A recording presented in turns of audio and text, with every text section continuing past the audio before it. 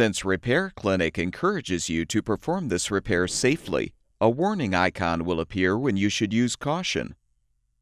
To replace the air cleaner gasket on this Briggs Stratton engine, you will need a 5/16" nut driver. Before you begin this procedure, make sure the engine has cooled.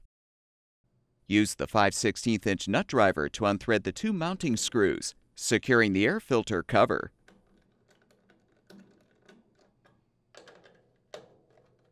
Remove the cover and the air filter. Then unthread the screws securing the filter base.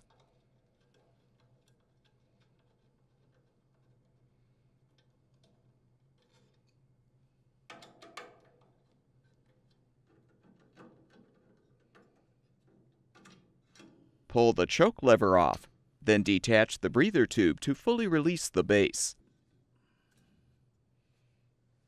You can now peel off the old gasket from the base, if still intact, and clean off any residue.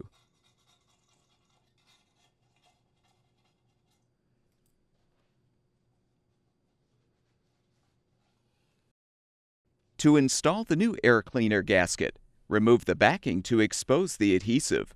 Then align the gasket on the base and press firmly.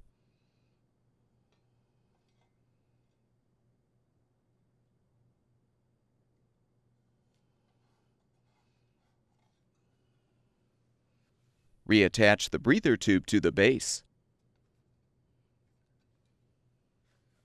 Insert the two mounting screws through the base. Then align the base and thread the screws into the carburetor.